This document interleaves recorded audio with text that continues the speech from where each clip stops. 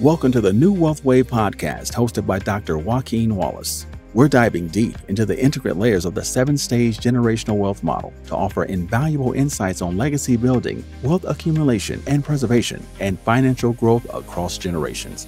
I'm Dr. Joaquin Wallace, and this is the New Wealth Wave podcast. Hey, future wealth builders, this is Dr. Joaquin Wallace, and I'd like to thank you for joining us on the New Wealth Wave podcast. First episode with an actual live guest here with this afternoon with us, Martin Johnson, Esquire. Today, we're going to talk about the generational wealth model. We're going to focus on stages 6 and 7 on the model itself. And if you're watching on YouTube, you will see the model on visual. You can follow us as well on there. And if you're listening to us on your favorite podcast platform, you can click on the link to follow along. I hope you take a lot of notes. This is going to be a very impactful podcast this afternoon. So welcome, Mr. Martin C. Johnson, Esquire, estate planning attorney. Thank you for joining this afternoon. Thank you very much for having me, Doctor. It's a pleasure to be here. So to be transparent, me and Martin has done business for quite some time now. And in fact, Martin did my estate plan a few months back as well. So I have to practice what I preach. And so, Martin has been influential in developing my estate plan. And also Martin and I kind of worked on the model itself. He would be my sounding board as we was going through the model, the stages, if you will, the icons. So I'm thankful for that as well. So again, thank you for coming on to the podcast this afternoon. Before we get started with all of the deep, heavy lifting, Martin, tell us one fun fact about yourself. Well, one fun fact about me, Doctor, is that years ago, I was actually a flight attendant. For 2 years, I flew for an airline that is no longer around, and that was Northwest Airlines. So I think that's a fun fact that I like to share with folks. I never would have known that, but also mention the fact that before we were on air, you was doing some radio DJing as well. Let's talk about that. Back in the late 70s, I worked at a college radio station, KUOP 91.3 FM, the University of the Pacific's college radio station. Did that for a couple of years, did some commercial radio after that. But we had the #1 R&B show in the Valley, Saturdays from noon until 3 p.m. Everybody knew me as Marty J back in those days. See, that's another fun fact. I didn't know that as well. So, just get a little bit of background on Martin. Martin Johnson is a dedicated estate planning attorney with a passion of helping individuals and families. Martin's focus is assisting singles, married couples, and blended families in navigating the complexities of establishing flexible estate plans that adapt to the present needs and future changes. His firm is committed to delivering exceptional service and support throughout the planning process, providing peace of mind to clients and their loved ones. With a loving wife of 27 years and 2 children, Martin appreciates the blessings in life. His daughter is a graduate of University of Notre Dame. His son is a graduate of Seattle University. So Martin, you had a chance to review the model. I mean, as I mentioned earlier, we kind of went through the model itself. Where do you see many of your clients in the model? Most of my clients are kind of in 2 different areas of the model. A lot of them are in stage 4 of the model, the financial edification stage. But then there's also clients who are in stage 6, the generational knowledge stage. But once again, they're in these stages, but they haven't mastered all of the stages. But that's where they tend to be, stage 4 and stage 6. So let me ask you another question. So in regards to the model itself, stage 4 is financial edification, right? Which is 2 sides to that, which is financial literacy and financial inclusion. And then stage 6 is generational knowledge. We've said throughout that generational wealth begins with generational knowledge, right? And so when you look at it from that perspective, let me ask you, where are you on the model? I would say I'm definitely at stage 6. My children already are talking about their own estate plans. So I've gone through all of these stages myself. I definitely think I could be better off in the financial well-being.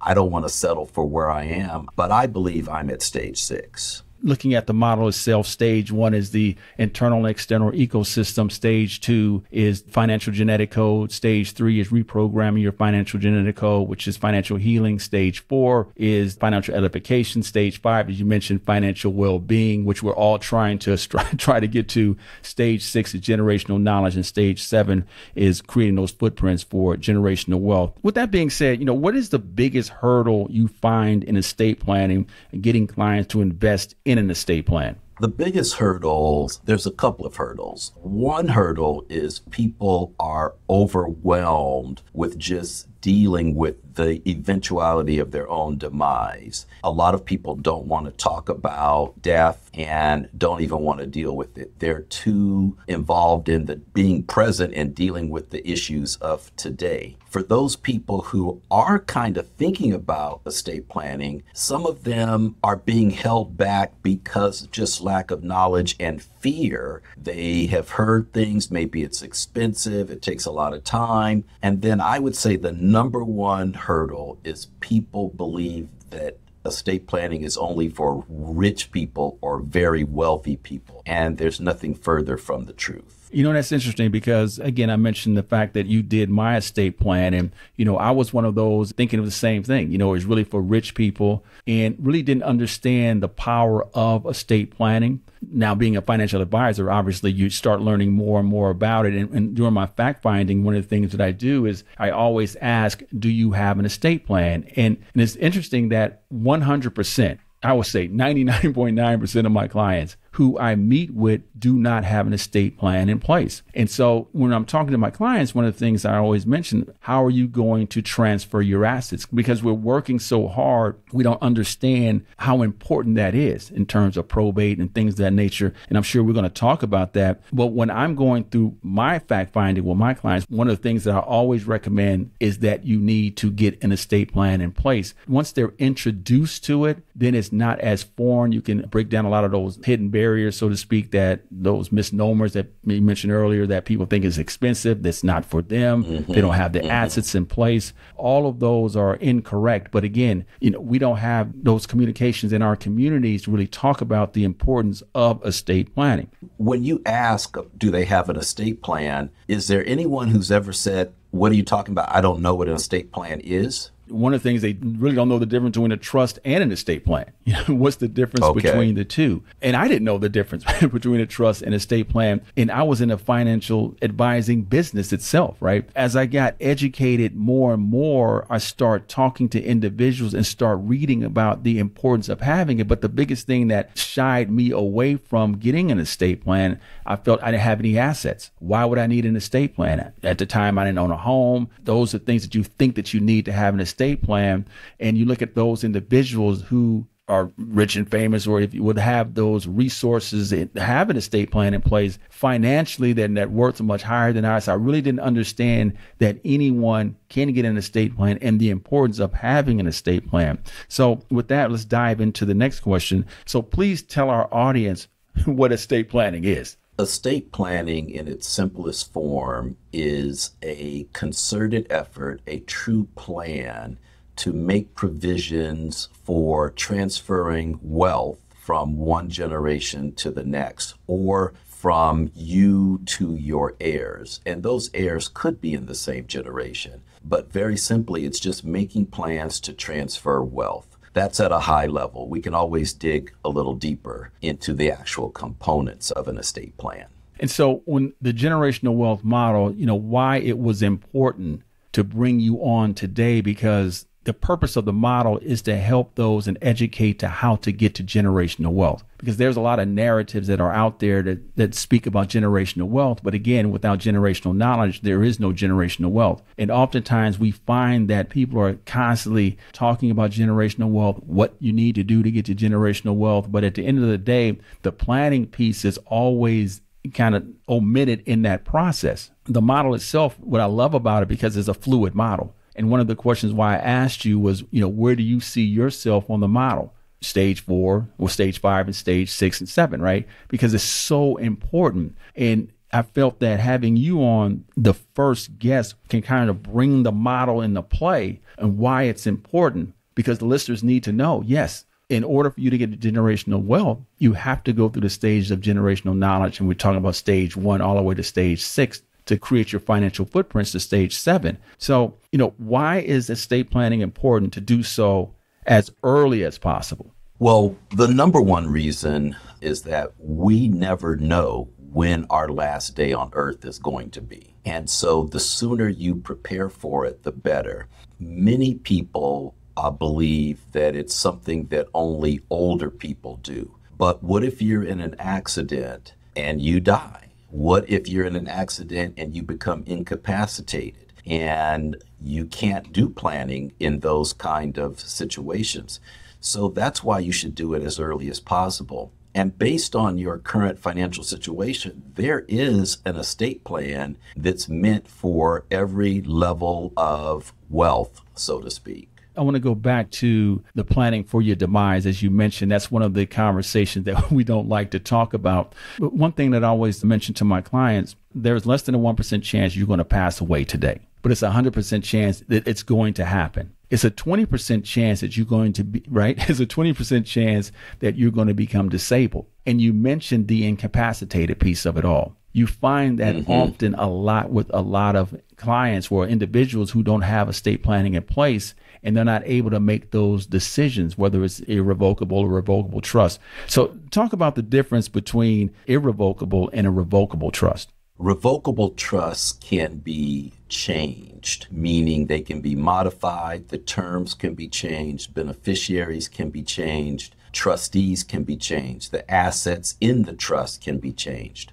With an irrevocable trust, it cannot be revoked. Once the trustor creates the trust, it is set in stone. There is no way to change the moving pieces, and those are the primary differences. Now, you would ask, why would someone even create an irrevocable trust? The primary reason for an irrevocable trust are tax benefits, because once you put assets into an irrevocable trust, they are out of your name. And that is what reduces tax liability. And generally, they're really used by very wealthy families to reduce the estate tax that their family may have to pay when they die. Is a living trust the same as an estate plan? No. An estate plan is a comprehensive plan of several different documents and planning, whereas a living trust is a component of estate planning. So if you think about estate planning as a package, then you ask, well, what's in the package? A living trust is one of the items in the package. And if I could take it a step further, a living trust is like a box that's in the package, and we put our assets into the box, and that living trust gives us certain benefits that help our family save money and time when we die. Oftentimes you get the question of, if I have a life insurance policy, right? So I have a life insurance policy. Should I make the beneficiaries the trust? And that's a question that comes up from time to time. What's the pros and cons of naming the beneficiaries of the trust for your life insurance policy? Okay, that's a great question, and I'm sure it comes up quite often. It definitely comes up when people have finally decided to do a living trust, and then they ask me, well, what should I do with the life insurance? And it does depend on your family situation.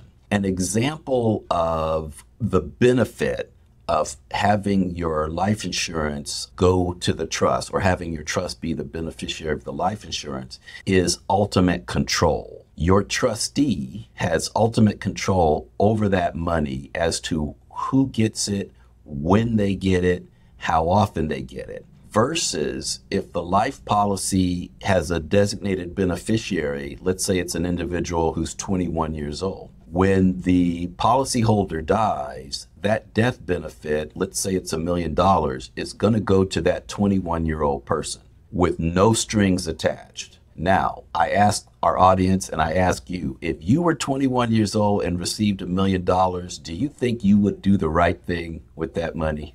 No, I definitely, because I go back to my internal and external ecosystem.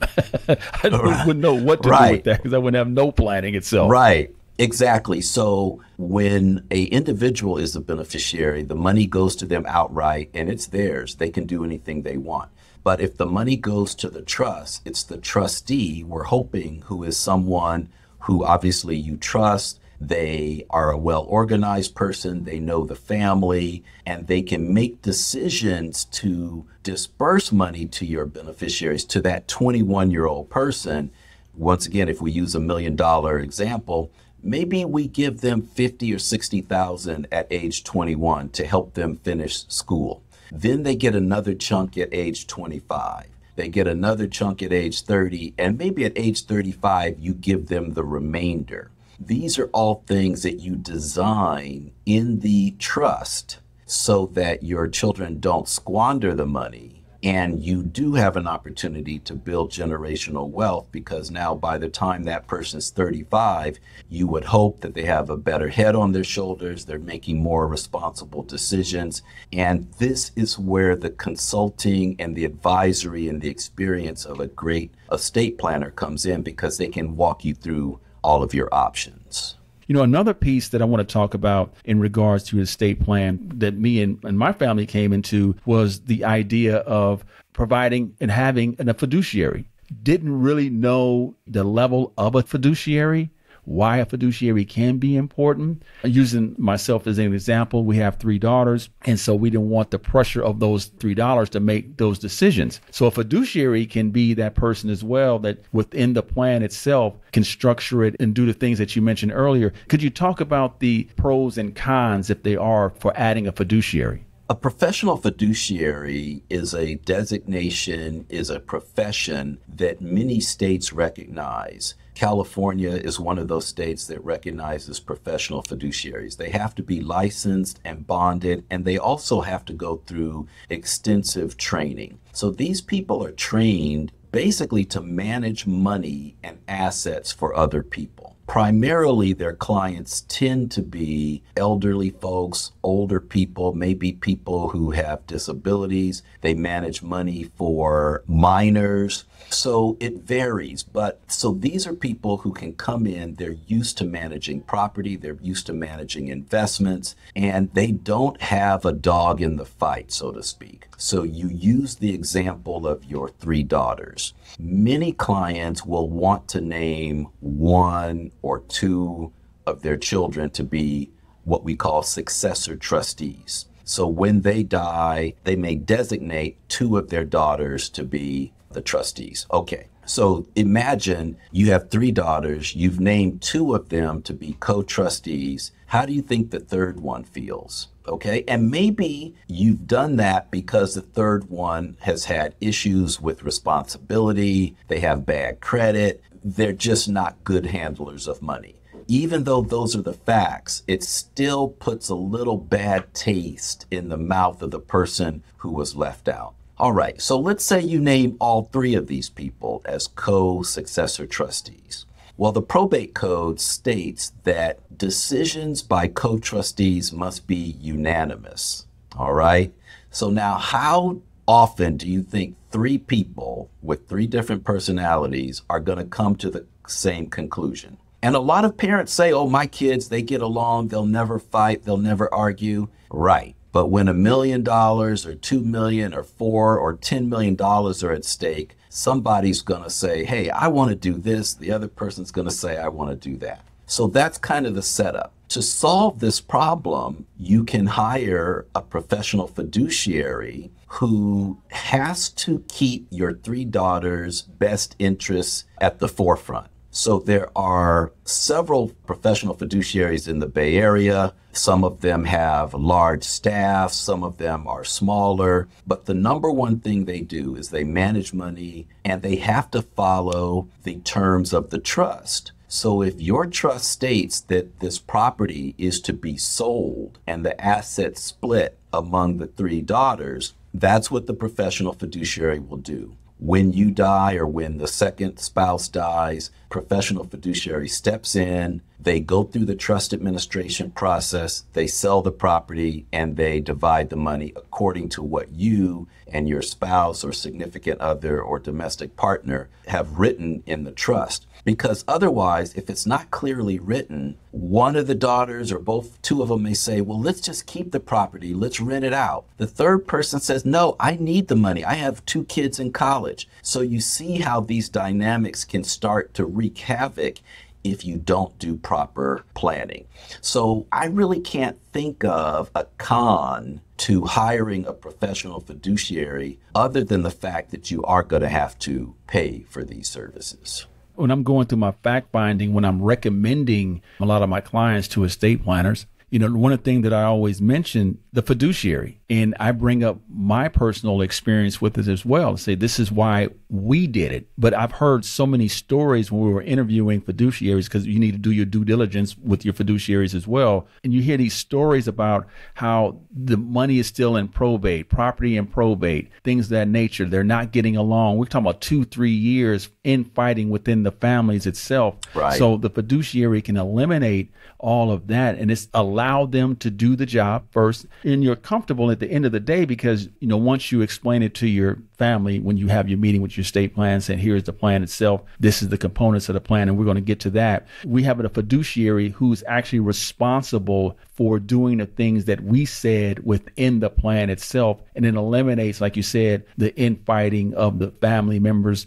It allows all of your wishes to go through as smoothly as possible when that time comes. What are the components of a comprehensive estate plan? The components of a comprehensive estate plan, first of all, it does depend on your current situation. So let's use a person or persons who own property and have children. And then I can give you an example of an estate plan for someone who may not have property or children. But let's say the typical client that you come across or I come across, it's usually a couple or a single individual who owns property in California. They may or may not have a child. So for that person, the foundational component of the estate plan will be the revocable living trust. The next component would be what we call a pour-over will. And I can go back and give you a little more insight on each of these components, but they are very important. The next thing is a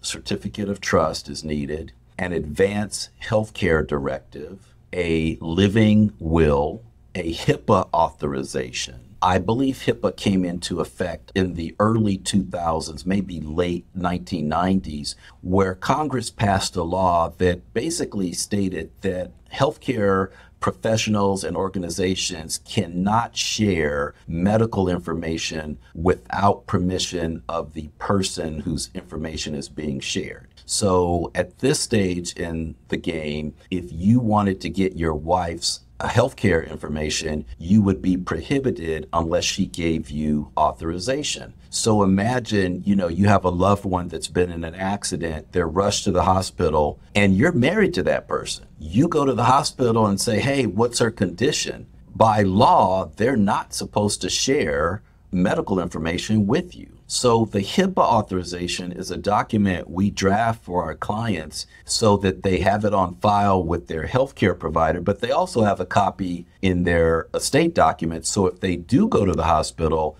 and need information on a loved one, they can show the HIPAA authorization that's been signed and notarized by that loved one, stating that the medical providers can share information. And Dr. Joaquin, I hope your listeners are listening to this very intently, because the number one issue we run into with lack of HIPAA authorizations is when parents have children who are over 18 and they're in college or something happens to them and their parents need to get medical information. If they do not have a HIPAA authorization from their child, the university, medical director, hospitals, HMOs, Kaiser are not supposed to share that information with you. And this is major because these are young adults away from home or maybe even living at home. But if you don't have HIPAA authorization, it can be rough time getting information on a loved one who's injured or incapacitated. And so I was going to say, so that's why it's important. And when we're talking about generational wealth, that's why generational knowledge, stage 6, is so important, the planning piece of it, because these are instances that happen every day. And while you're telling that story, and I was thinking about, a situation where you may have gotten divorced. Now you're with a new wife or a new spouse, and your estate plan has not been updated. And so now the new spouse is not allowed to get that information because the estate plan is not updated. So, it's so important, right, to make sure you're updating your information. It really is. And put your planning in place. So I know we talked about the HIPAA. I know you have a couple other ones as well. Yes, a durable power of attorney. And this is a very important component. The durable power of attorney allows you to designate one or more persons to be able to transact business on your behalf if you are incapacitated. So, for instance, let's say you take a fall, you're knocked out, you're in the hospital, but you have a business to run, you have deposits to make, you have withdrawals to make. If a person has authorized the durable power of attorney, their agent can go to the bank with that durable power of attorney and keep business going. With the durable power of attorney, it depends on the powers that we grant, but you can buy and sell real estate, you can create loans and accounts, you can open and close life policies. Anything that you personally could do when you're of your right mind, you can grant that power to a trusted individual to be able to do those things for you. And one of the problems, Dr. Joaquin, is that many people, you won't believe how many people call me and they'll say, oh, my brother was in an accident, he's in the hospital, and I need a power of attorney. Brother, it's too late at that point, because the last thing we want to do is get someone's authorization to give you power to do something, and they're on pain meds in the hospital, they're delirious, they don't know what they're doing, and they've signed away some power to someone. And it's a opening for fraud, it's an opening for malfeasance, and these are things we don't want to do. And this goes back to your first question. Why is it important to do estate planning as soon as possible? Because we never know when something's going to happen. And it's not an age thing. Something could happen to you on your way to work. That's the durable power of attorney. The way we draft them is such that the power only comes into play if you have been determined to be incapacitated. So that takes a doctor's note. We attach that to their power of attorney, and then your agent can take care of business for you. There's a few other components. We also draft an assignment of personal property. We prepare memorial instructions. We prepare personal property memorandums. And those are the overall components of a comprehensive estate plan. So we know that's an estate plan from a personal perspective. How about if I owned a business? How does that work within an estate plan? Very good question. Many people never stop to think that businesses will also go through probate if the business owner or the partners have not planned for the demise of the business owner. So generally what we do, if someone owns an LLC or they're a S Corp shareholder, we will draft documents so that the LLC is actually owned by the living trust, or the S Corp shares are owned by the living trust. So that's one way to keep your thriving business out of probate court. So my next question for you is, for those who want to move forward with estate planning, what are their options? That's a good question as well, because there are, as I see it, 3 primary options. And if I would start at the most basic option, is a person could try to create an estate plan on their own. We've already discussed the components of a comprehensive plan. And in most states, individuals can create their own estate plan by using maybe some online tools or getting some books, some template documents, that sort of thing. I don't recommend that because there is that whole issue of you don't know what you don't know. And many of these DIY plans are lacking so many essential components, and then they end up not being effective.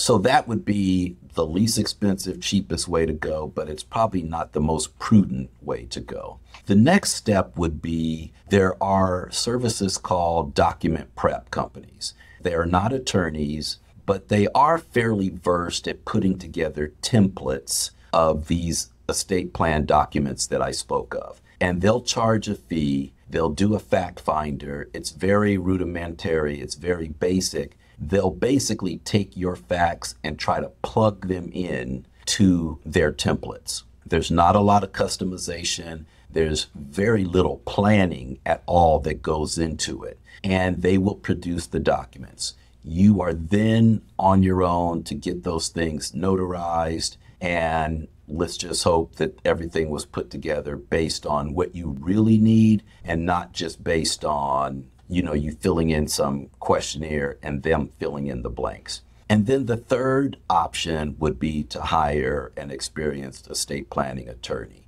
where someone is going to sit down with you, interview you, ask questions about the important people in your life, ask about what's important about money to you, tell me about your family dynamics. Is this a blended family? Are these children your joint children, or are they stepchildren adopted? And then have an attorney put together a comprehensive plan that suits you and is done right the first time. And those prices are going to vary depending on who you do, who you hire, and if you decide to go with a professional. Since you mentioned pricing, so give us just a ballpark in terms of the low end, the do-it-yourself, to the actual sitting down with an estate planner such as yourself. I would say on the low end for a single person, if they wanted to use something like LegalZoom or Rocket Lawyer, you can get a living trust done for maybe $500, $600. You're not going to get a comprehensive estate plan. It's just not going to happen. If you decide to go to a document prep company, you're going to be in the $2,000 to maybe $2,500 range. And they will provide you with these components that I spoke of, but they just won't be tailored. And then if you decide to go with an attorney, it's going to vary. I would say low end, maybe $2,500, $3,000, but you're going to find that those attorneys are cutting corners and basically just using templates themselves. For a family who has property in California, they have some children and they want it done correctly, you're going to be looking at upwards of $3,500, $4,000 or more for a comprehensive plan from a licensed attorney who knows what they're doing. So my next question for you, let's say if someone reached out to you and lived in North Carolina, would they be able to use your services, or do you have to be licensed in each of those states? Good question. I am not licensed in North Carolina, and attorneys are required to only practice law in those states where they are licensed. The other issue is that estate law, probate law, and trust law does vary from state to state. So if you're in North Carolina, there may be some advantages for you to hire a North Carolina attorney. If you're in California, it makes sense for you to hire someone who's versed and licensed in California. Now, the question may come up, well, what if I decide to move and I've had my estate plan done in California? Well, because of the full faith and credit principle that is held in the United States, if your estate plan is valid and legal in the state where it was created, when you created it, it will be honored by the other state. So if you move to North Carolina, that trust is still a valid trust. But I would still venture to say you might want to still consult with an attorney in that new state, because maybe there's some benefits to have your trust amended to incorporate some of the benefits from that particular state. So my next question to you, what's some of the challenges for someone to continue to update their estate plan? Let's say if you have a home and then you purchased another home. So what's the process of updating that to get your estate plan amended? In that particular example, it's very easy. You could go back to the original attorney, or you could hire another attorney to add that property to your living trust. You could also go to an escrow company or a title company. They know how to add real property to a trust. That's one of the easiest changes because we don't actually have to change the drafting or terms of a trust to add assets to the trust. There's one component that we call Schedule A where we list the assets that are held by the trust. But that changes because there are people flipping properties. And so that's one area that is easy to change, but doesn't necessarily have to be a part of the actual trust document. So how often should someone update their estate plan? There are a couple of guidelines or milestones that we recommend, but as an overall game plan, I would say every 2 to 3 years you should be checking in with your estate planning attorney. We all know that depending on the stage of life you're in, maybe you've had a couple of more grandkids born since you had your original trust done. Maybe a successor trustee has passed away, or maybe one of your successor trustees has fallen on hard times and maybe they're not as dependable as they were when you named them as the successor trustee. Maybe people who are named in your estate plan have moved out of the area. It doesn't do you any good if you have a healthcare directive naming your brother as your healthcare agent, and now your brother's in Florida and you're here in California. If you're in an accident, you need someone kind of close who can talk to the doctors on your behalf. At least that would be optimum. But otherwise, if there's decline in health, if there's disabilities that occur, if your financial situation has changed, let's say you win the lotto, well, you probably need to have your estate plan redone or evaluated for an amendment. So there's several things that you should do, but at the very minimum, every 2 to 3 years.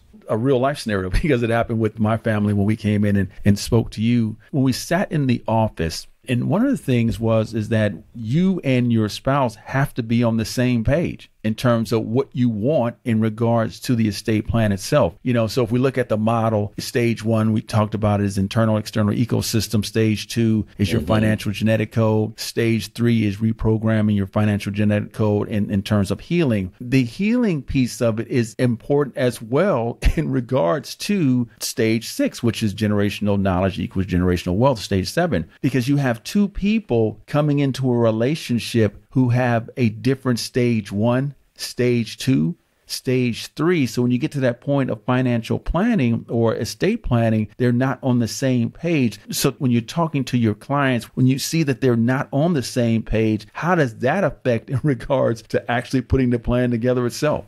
It tends to happen more when we have what we call blended families. Two people are married, or you have partners who have children from previous relationships, whether it's divorce or death. And so we come together and, one of the questions will be, okay, so what do you want to have happen to your assets when you die? And then, they kind of look at each other and one of them will say, well, I'd like, my things that I've built and invested in to go to my kids, and she wants stuff to go to her kids. But what about, Jimmy? Well, don't you want to give some of that to Jimmy? And the person will look and say, no, I wasn't really thinking about giving Jimmy anything.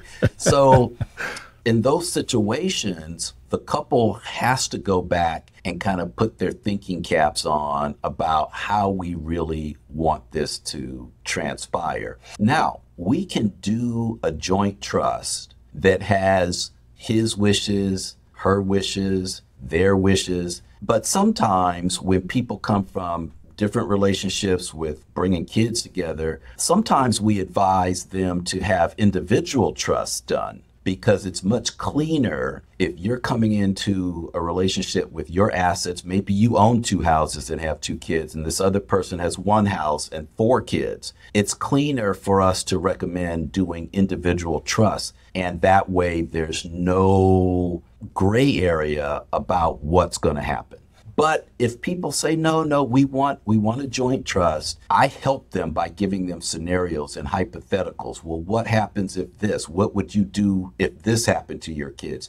So I try to help that process along, but ultimately they do have to be on the same page as to what they want to have happen. And sometimes it creates a roadblock, and people may go away for 2 or 3 weeks while they're working out how they want it to unfold. I mean, we talk about the power of planning, but then we have those examples of those who didn't plan, right? And in particular in the African-American community, we talk about Aretha Franklin, Prince, Chadwick Boseman. All of these individuals did not plan, and we thought that they did plan, and they still have their assets in probate in some cases, right? So knowing that's something that's universal within our community itself, overall, is there any type of quantifiable data, numbers about the percentage of individuals who do and do not have an estate plan in place? Yes, it's more than 50% of the population does not have an estate plan. And I would venture to say if you broke that down along ethnic lines, you probably would find it more in the populations of people of color. So we talked about, can a person create an estate plan? Not really a plan itself. They can use LegalZoom or do the other service that you mentioned. We talked about the estate planning process itself. But how does estate planning affect generational wealth?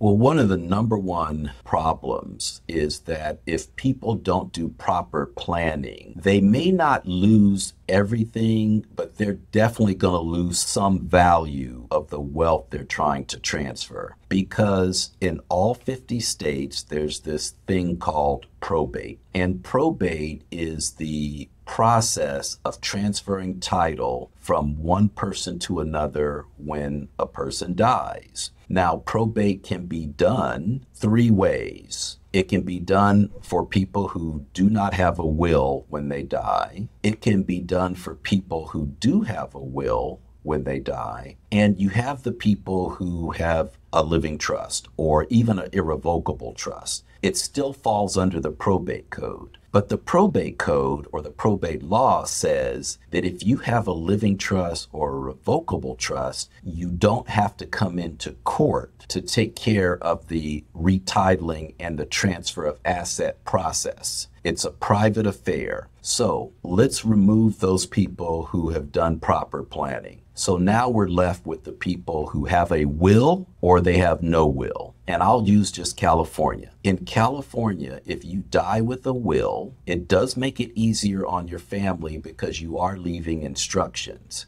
but you don't get out of probate. Wills have to be probated. Probate fees are statutory in the state of California, meaning those fees are written into the law. And just to give your listeners an idea, a $1 million probate in California will cost $46,000 minimum to probate. A $1 million estate, and that could be assets, real property, money, boats, cars, whatever you own, if it totals $1 million when you die, if you have to go through probate, it's going to be $46,000. Now, that money, where does it come from? It's going to come from your assets. That goes to the court. It actually goes to the attorney and your personal representative. So the attorney's going to get half of the 46, and your personal representative, statutorily by law, is entitled to the other half of that $46,000. Now, it doesn't matter if you have a mortgage on your house. You could have a $1 million house with an $800,000 mortgage. The probate fee is based on the value of the house, not the net value or the equity. In addition to that, probate takes anywhere from 9 to maybe 24 months or more in California.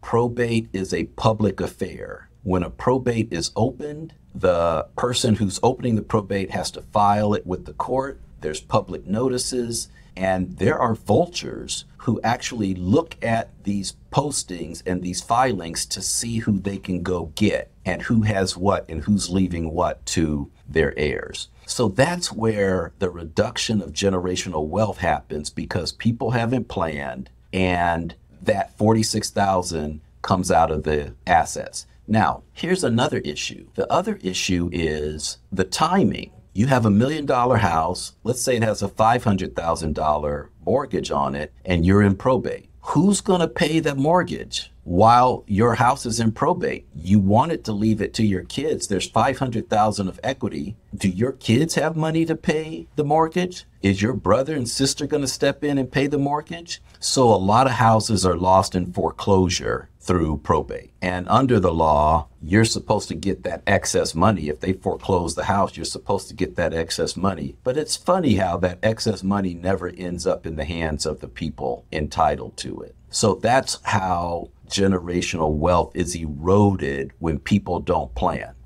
They could have spent $4,000 on an estate plan and saved the property and saved the 46 grand. And that's why I was so adamant to start this podcast, because there's a lot of narrative around generational wealth, but we're not getting the full story of how to create generational wealth. Yeah, it's great. Yeah, I can get a life insurance policy. That's great. But again, as you mentioned earlier, you give the $1 million to a 21-year-old. Well, generational wealth, how is that going to work without having a fiduciary? Right. So all of these aspects we speak about and we hear about consistently, a lot of it's on social media, they're not giving you the full story. It sounds good, great intentions, but it's only half the story on how it actually happens. You know, I was watching ESPN and had an athlete, and one of the things he was mentioning was that buying a home and creating generational wealth. But immediately I thought about, okay, just because you buy a home does not mean you're creating generational wealth. Because you mentioned earlier, right, there are other episodes that can come into play that you can lose your property without actually planning correctly. So I'm glad you spoke about that. I'm hopeful that individuals are taking notes because it's so important. And that's why the model is such an intriguing model, because it kind of speaks on every aspect of where you're at in your financial planning cycle, right? Because that's a cycle itself, you know, exactly where you're at. Yeah. Stage 4, we know, is financial edification, which is financial literacy and financial inclusion, meaning go purchase homes. Yes, but without the proper planning, actually, you can lose the home on your demise, and it can be simply as incapacitated, as you mentioned earlier. There's so many things that happen within that estate plan that we're missing on, and I'm glad you was able to touch on that. I mean, this has been just an outstanding podcast. I'm glad that you came on because you kind of tie the bow to the model itself. So it was extremely important to bring you on as our first guest on the New Wealth Way podcast, because it sets the tone for what the narrative we're trying to portray on this podcast itself.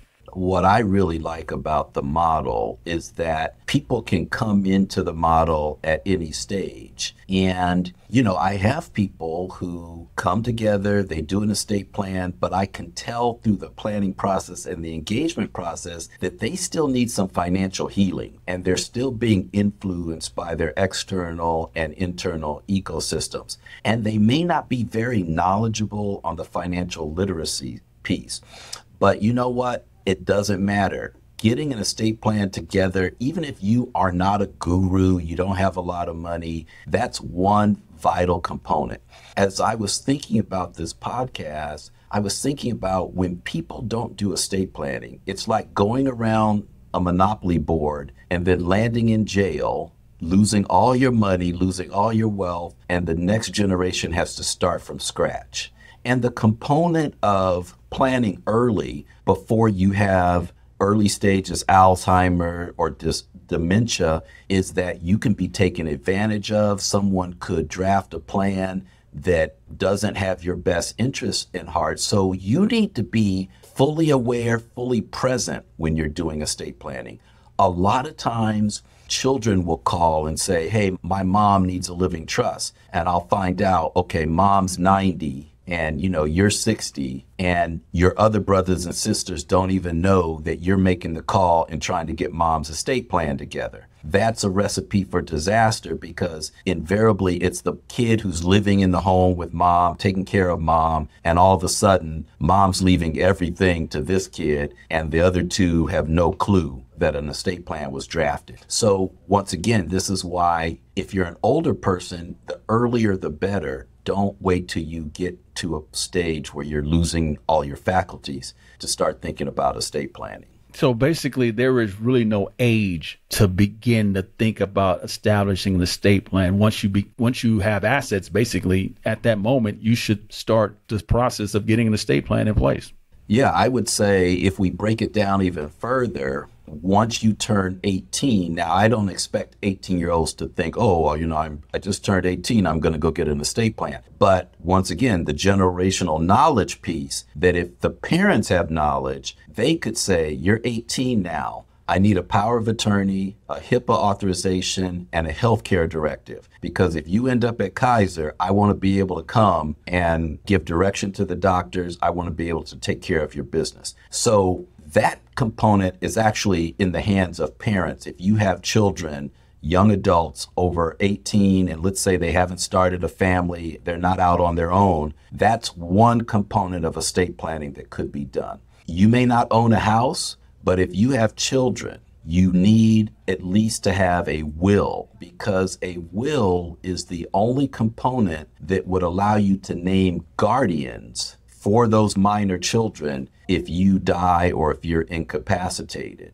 So you don't have a house yet, but you have kids, you need at least some estate planning. The next minute you get a property in California, it's gonna be, depending on where you live, $500,000, $600,000. And the probate costs are gonna be anywhere from 20 G's on up. And it's gonna be in probate for 9 to 24 months if you don't have a living trust. So someone said, well, when should I start thinking about estate planning? My answer is, if there's loved ones who are going to be left when you die, that's when you need to start thinking about estate planning.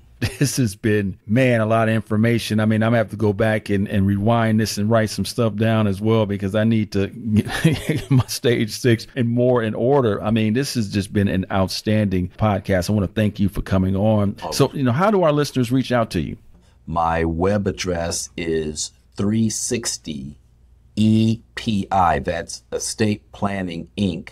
360EPI.com. That is the main place where you can get information about myself. There's a scheduling component on the website. I'm also on Instagram. It's Martin C. Johnson ESQ. That's for Esquire. I generally will post some reels about some of these components we talked about, and I'm also available on LinkedIn.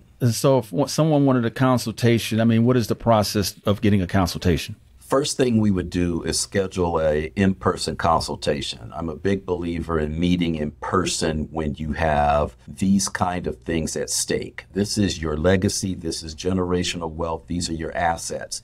Go meet the attorney, whether it's me or someone else. Go meet with the attorney. So we would have an in-person consultation, get to know each other. I'll ask a lot of questions about your assets, what you're trying to achieve, who your family is, some details about your family. And we talk 45 minutes to an hour. And then based on what you share with me, I can quote you an estimated fee. Once I quote that fee, it is a flat fee, so you don't have to worry about exorbitant fees, being run up. I honor that flat fee. The process takes anywhere from 4 to 6 weeks, depending on the complexity of your situation. Also, depending on how on the same page you are, if you have a significant other. If you're on the same page and you know exactly what you want to do, that process can be shortened. But if there's still some working through and some processes of who and how to design and what language to use, then the trust could take a little longer to draft. And once those 4 to 6 weeks are done, you now have your estate plan. We do all the transferring of assets into the estate, into the trust for you, and then you're set. I appreciate that, Martin, for you to come on. This has been just outstanding. I want to thank you from the bottom of my heart for you coming on to the podcast itself. Future Wealth Builders, listen, this is a powerful podcast for you to listen to. We like to thank Mr. Martin C. Johnson, Esquire, estate planning attorney. We want to thank you, Martin, for coming on. And for you listeners, generational wealth begins with generational knowledge. Until next time on the New Wealth Wave podcast. Thank you for joining us on the New Wealth Wave podcast, hosted by Dr. Joaquin Wallace. Our show is edited and produced by Ray Haycraft. To dive deeper into the world of financial wisdom and learn how to create your financial footprints, head to our website at www.drjwallace.com. For more updates and exclusive content, connect with us on social media by searching Dr. Joaquin Wallace. And if you have questions and comments, feel free to email us at thenewwealthwavepodcast@gmail.com. Remember, generational wealth begins with generational knowledge. And as always, thanks for listening. The content presented in this podcast is strictly for educational purposes and should not be taken as investment advice. The views and opinions expressed by our guests may not necessarily reflect those of the New Wealth Wave podcast and its host or producers. Listeners are urged to exercise discretion and judgment before making any financial or investment decisions. Always consult with a financial professional or advisor before taking any action based on the content of this podcast.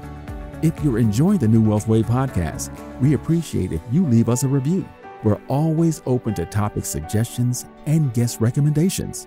Feel free to reach out to us directly with your thoughts and feedback. Thank you for tuning in, and we'll see you next time on the New Wealth Wave podcast.